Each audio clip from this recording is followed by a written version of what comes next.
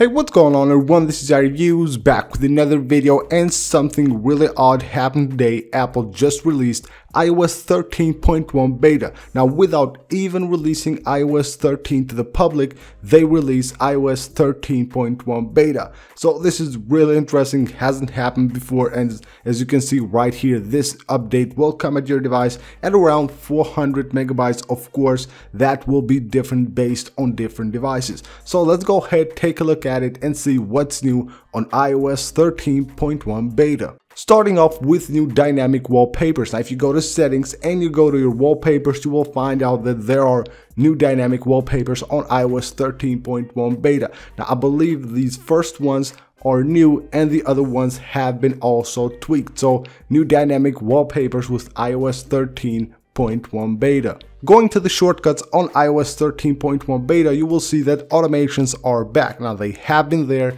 on the first betas of iOS 13, then Apple removed them, and now I'm really glad they're back. They're really useful, and of course you will be able to do a lot once you get your hands on the automations on the shortcuts app on iOS 13.1.